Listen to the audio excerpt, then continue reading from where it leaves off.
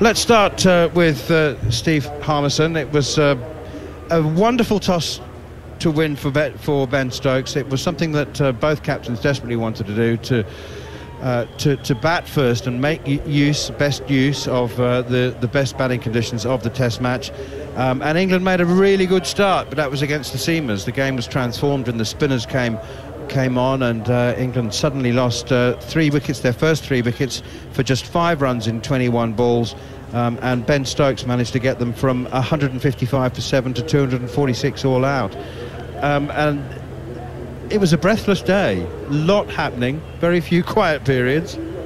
Yeah, very few quiet periods, and it all started well for England and for Ben Stokes. You know, you talk about mentioning England had to win the toss. It was so crucial that England won the toss in this first Test match to get them into the series, to get a score on the board which would sort of keep them in the series. And that sounds negative and not the Bazball way, but unfortunately I think when you look at the sides, I think a lot of people have got India as favourites. So England had to get the rub of the green, which I thought they got when they obviously got the toss. I thought the Ben Duckett wicket was not the rub of the green. It was a decent ball from R. Ashwin. It went on with the arm. It clipped the top of leg stump. It was an on-field decision, which was an umpire's call. And I think little decisions like that have to go England's way if they want to be successful in this series. But when you're sitting there at lunchtime at 108 for 3, I thought England were in a half-decent position, and it wasn't for the brilliance of Stokes at the end, along with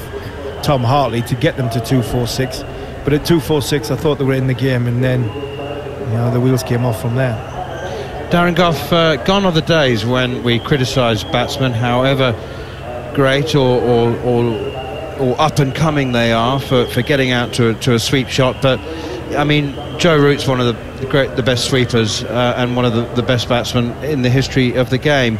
So for him to get out for 29, top-edging a sweep to short fine leg, is disappointing in the old-fashioned sense, because he's scored thousands of runs with the shot. Yep, he has, and I think a few of the players have got in the head, but that's going to be the shot for them to keep that the strike rotating. I think Ben Duckett, we've seen he's going to do it, a mainly reverse sweep. Zach Crawley is not really a big sweeper of the ball. He likes to use his feet. That was his downfall as well today. And when you look at the card, you've got quite a few batters got in, and none of them really went on there, except for Stokes. I thought Stokes was brilliant there, the way he marshalled again at the end, wickets falling around him. He just stepped on the pedal, didn't he, and got that 70 off 88 balls, which was fantastic. But 246, we were saying, it's not a bad score, and it's not. On that pitch, I think it's a decent score. They're probably batting first, they'd have wanted more like 275, 280. But the way India have played, they've made it look a different game. They've just made the pitch look not flat, but as though if you play the right shots and stay positive, you can score on this pitch. Goughy, I'm going to ask you and Harmy, and you'll both have a better idea than I will, or many of our listeners. Why did Mark Wood only bowl 2 overs, do you reckon? Even he said that he was hoping or expecting to bowl 4 over spells. Yeah, I was surprised. I thought he swung it, didn't he, the first couple of overs, and I thought with his pace, you've got a chance of him knocking someone over up top. We saw Rohit Sharma in South Africa get knocked over by Rabada with pace. And if you're going to play the seamer and not Jimmy, and you're going to play somebody with express pace, you would have expected him to bowl a couple of more overs. I just think they wanted to get the spinners into the game. They saw how much you were turning. You've got Stokes, who was out there for quite a bit. Root, was out there. These are senior players. Johnny Bairstow, and said it was a lot harder to probably face spin. So he got his spin into the attack, didn't he? But it didn't work for him tonight. No, it didn't. And when I seen Mark Wood come off after 2 overs, I thought, right, he's come at this end. He's come at the other end, because he bowled from the opposite end to where we're commentating from. And I just wondered if he was going to come and bowl from our end and take over from Tom Hartley. Tom Hartley, really struggled early on and got to about 4 or 5 overs and got a little bit better. But I thought at the end of his 5th over, 5th, possibly 6th over, he could have come off and Mark Wood could have had another 2 or 3 overs, along with Jack Leach, who was starting to get some sort of feel and some control. So that was something I was sort of scratching my head at a little bit. I thought, Mark Wood would have come on then and had a go, especially with a short ball. You know, the little bit of uneven bounce in the middle of this pitch. You know, two batters who aren't, you know, Shumangill's a little bit taller than Jaiswal, but at the end of the day, I think 94, 95 mile an hour, utilising both the middle of the pitch and then obviously the base of the stumps. I think I would have put that on for at least 1 or 2 overs at the end of the day when the light was starting to fade. And as for England spinners, Goffey, you said the Ben Stokes wanted to get them into the game. A word on Tom Hartley's debut. By the way, he made a very, very useful 23 in England's recovery. 23 from 24 balls, 2 4s and a 6, and he looked very comfortable. With the ball, though, 9 overs at a cost of 63, and Rian Ahmed 3 overs for 22. Jack Leach was the only one who had was tidy, 9 overs, 1 for 24. But Hartley, will he will he rest easy tonight, do you think? No, he won't. Nobody, listen, whether you're a fast bowler or a spin bowler, nobody wants to go for 100 on the card, right? And he's more than halfway there. 63 off 9 overs. I think the biggest thing, the difference is going to be between the spinners on both attacks. We know the differences. India have got high quality. Is going to be the amount of maidens and creating pressure. Spinners need to work in tandem. They need to create pressure. We bowled 2 overs of maidens in tonight when we've been bowling. That's not good enough in Indian conditions. So we need to improve on that.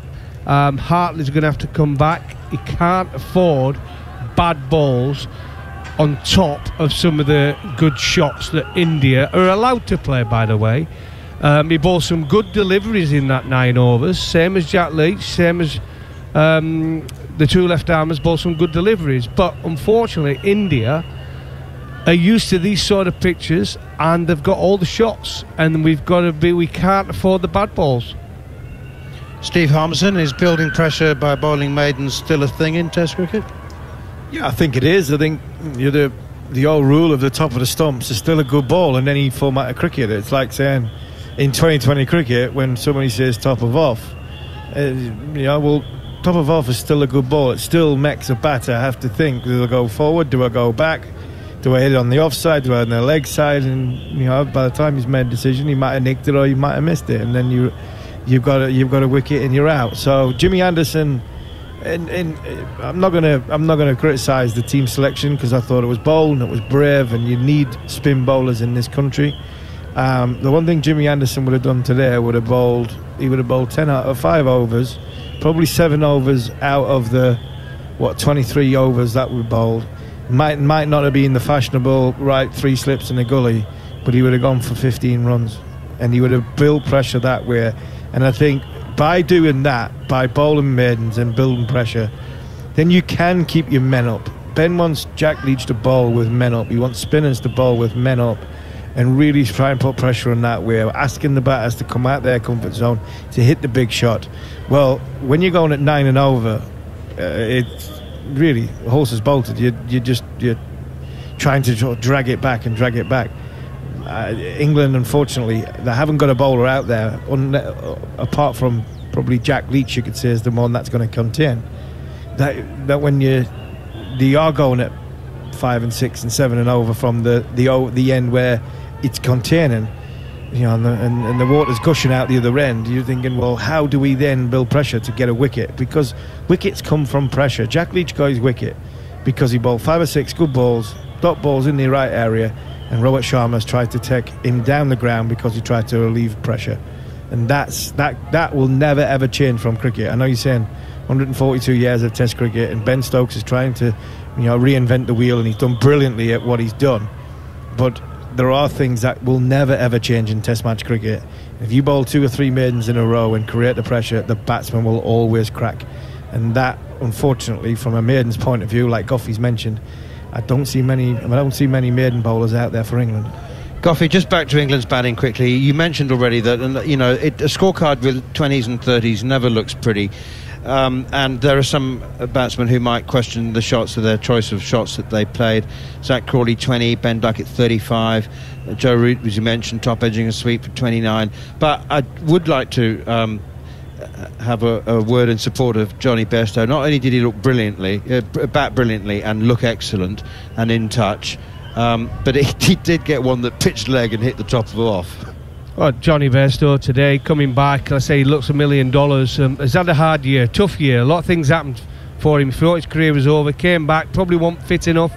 People saw him limping when he was in the outfield. He was keeping wicket as well, but he got through the year and he's had chance now to refresh. He's come back, he looks fantastic. He hasn't got to keep this test match with Brook going home. Bairstow goes up to 5 and Folks was him to the side, and he looked fresh today. He played some wonderful shots. I think I put the curse on him, didn't I, when I just as he was playing so well, looking for a sponsor, and then he got an absolute top delivery, didn't he, from Axar Patel, I think it was, and he went for 37. But it was a fantastic innings. It was a big partnership that between Root and Bairstow, because we had lost a few wickets, and I think we were a partnership of 61. And it was needed at the time, or else we would have been all out for 180. So for us to get to 246, yes, decent, still short of what they would have wanted, but the way India are playing, like I say, England tomorrow now cannot afford one bad session, or it's game over. And on the second morning, Harmy, in situations like this in years gone by, we'd be inclined to say England, as Goffey just mentioned, need to keep it really tight, fight for every run, put the bodies on the line, give nothing away, build pressure, bold maidens. But I just can't help thinking that won't be Ben Stokes' team talk. Well, it might be his team talk, but he'll then look around and go, well, who on earth is going to do that for me?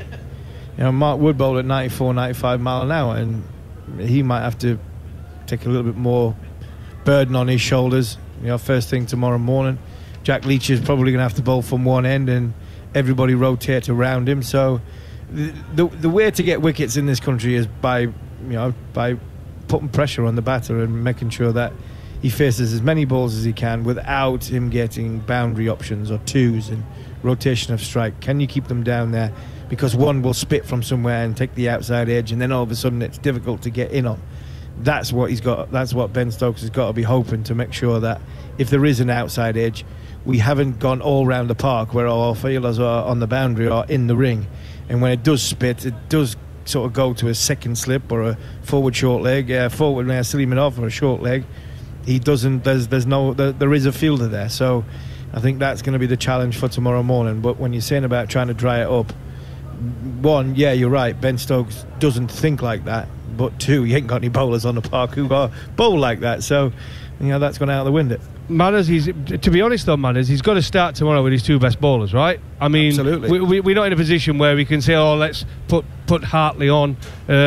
We've got to start with Woody just for a couple again, 2 or 3, see if that works. If not, he could even bring Rooty into it, who's got experience, and he's got to start Jack Leach at the other end.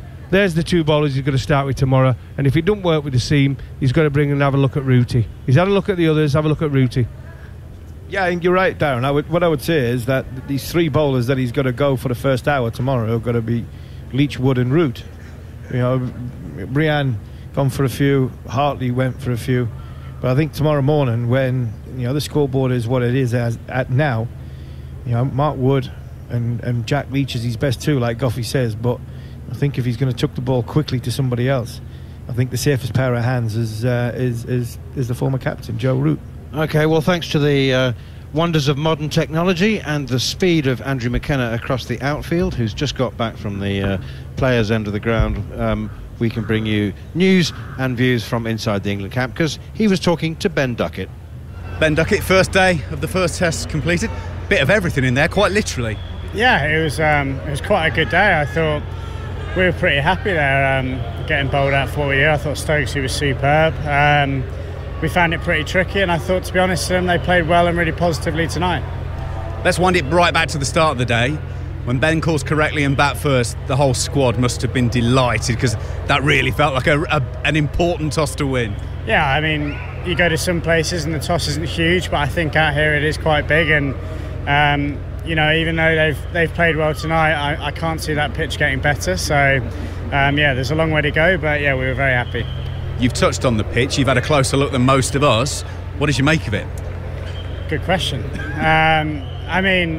It's spinning quite a lot on day one. As we could have easily had 3 or 4 there tonight, and it could have been very different. The way they played at the top was quite positive, and that's fair play to them. I don't think we necessarily thought they were going to come out and play like that. But as I said, Stokesy got us to what we think was a above par score. People listening to that might think 240 odd is above par in a test match, but you've got to assess the conditions in the teams, haven't you? Yeah, if they were watching, I'd like to think they'd agree. It's tough work against that attack, and I thought we grafted really well today, and different people dug in at different times, and on another day someone goes on and get a big score, but when the ball's spinning like that on day one, it can be quite tough. Was noticeable that the first few wickets went in clusters. Is that the kind of thing that you have to avoid in a situation like that? Yeah, I think that's going to happen out here. I think that's something that we'll have good belief in when we're bowling. We could easily take 3 or 4 tomorrow morning for 10 runs. It feels like a tricky pitch to start. Shubman there, we could have had him there, look like a dead LBW, and somehow it's bouncing over the stumps. So it's one of those things where we got to, we stick to our mantra, and that's taking wickets and looking to be positive, and hopefully that'll happen for us as well. You mentioned that you maybe didn't expect them to come out and play the way they did. How well do you think Jaiswal did play? I think he played beautifully. These are home conditions, and you'd expect nothing less of their lads to play well out here. Even the wicket to get Rohit, they were looking quite settled, those two, and then that happened. And fingers crossed, if moments like that happen tomorrow, we can stick 3 or 4 in them, and you never know, if we can keep them to around our score, even a little bit of a lead, I think we're right in the game. Word for Tom Hartley on debut. What a game to come in and make your debut and hit your first ball for 4 in Test cricket. Yeah, the way he came out and batted, I think that 20 could be crucial. If you look at the end of the game with it spinning on day one, those 20 runs could be huge, and to go and play with the freedom he did was great to see. There were a couple of virtually unplayable deliveries. Johnny got one that was just off the charts. How do you address that as a professional player? If you guys can't hit those, what chance has anyone got? You just got, sometimes you get a good one. That can happen out here. It's not going to be the last ball this series that someone gets a good ball to get out on. So, it's a shame because he was looking really good today. But I think the positive side of that is that's happened on day one, before tea. So I can't imagine day 2, day 3, day 4 are going to get any easier. It's going to be fun, isn't it? I hope so.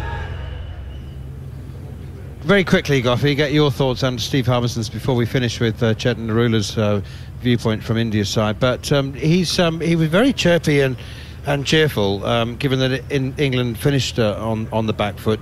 His view that India's total was above par, Goffey, that came as a bit of a surprise. Yeah, above par. I had a chuckle at that. I don't think it's above par score. Batting first, 220 in a Test match. I think yes, it did turn, but there was still.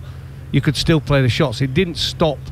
You just watched Jaiswal playing there, right? Those check drives out of the supposed rough, left-hander batting. He played some unbelievable stuff. You can still play. You can still hit 4s. You can still hit 6s. You can still drive the ball, right? But it takes technique, and I think par. It's a decent score from England, but it's not par. I think par would have been 275. I honestly believe that. Steve Harmison? Yeah, I'm trying not to dive in with 2 feet off a long run up after what Ben just said, but it sounded as though Ben Duckett is talking as though India are 150 for 5. Sounding as though that England's bowlers, England's spin bowlers are Ashwin, Ravindra Jadeja and Axar Patel.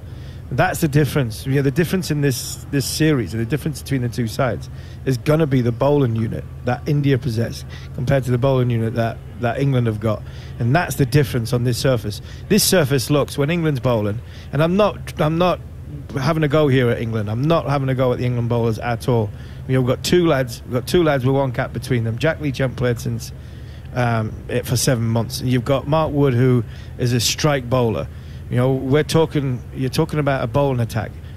It's not the Indian bowling attack bowling on these surfaces. So from that point of view, I think we've got to be careful on on being critical, but Ben Duckett saying that England got above par score. I would agree with him if he had the bowlers that India have got, but unfortunately he hasn't. And so a par score when England are bowling is probably 300 plus. A bit different when India are bowling. Many thanks to Darren Gough, many thanks to Steve Harmison, and a final word from India's perspective from Chetan Narula. There won't be any approach, any talk about the approach on the second morning, other than more of the same, chaps. Well, yes, absolutely. I think they will, first of all, try and figure out what the conditions have to say on day 2 morning. I mean, we don't expect too much difference in conditions, but at the same time, a couple of wickets here and there, like we've discussed, they come in bunches, don't they? It just depends. Will they take the attack once again to England? Because if they do, then England will be searching for answers. So that's obviously seems like the thing to do. But look, India go back to the hotel, as we discussed earlier on. They go back to the hotel the happier side. And that's a wrap from day 1, the first day of England's 5 Test match tour of India from the Rajiv Gandhi Stadium in Hyderabad. I'm Neil Manthorpe. This has been the Following On Daily Pod, and we'll have more for you from day 2 and the rest of the tour.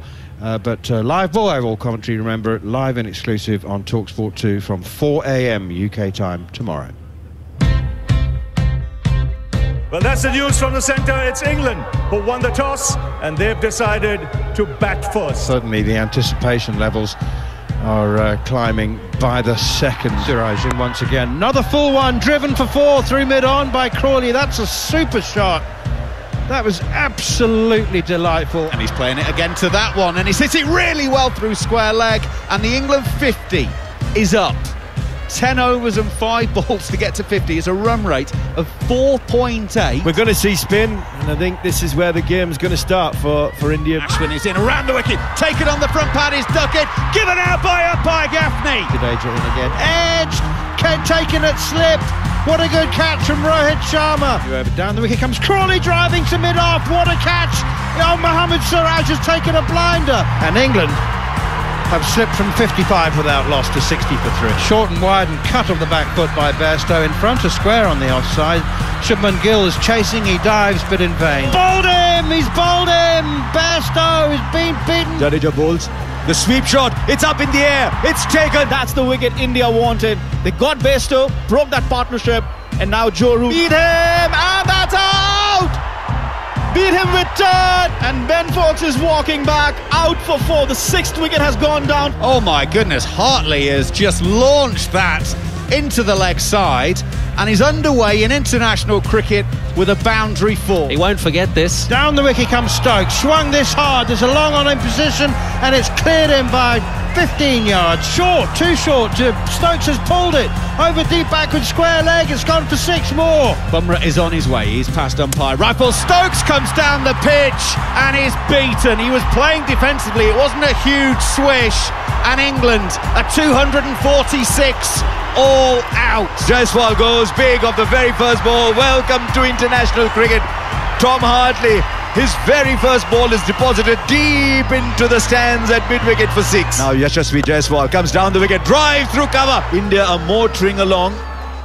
Always pulled that one down short, hammered into the leg side by Jaiswal, and there is a man out deep on mid-wicket fence, but it's wide of him, and that will be 4, and that will be 50 for Jaiswal. Rohit comes down the pitch, he's got underneath this sky, this has got to be taken. 2 England fielders converge underneath it, Ben Stokes takes the catch, India lose their first. Rohit is the man to go. Always pulled that one down short, hammered into the leg side by Jaiswal, and there is a man out deep on mid-wicket fence, but it's wide of him, and that will be 4, and that will be 50 for Jaiswal. India resume on the second morning on 119 for 1.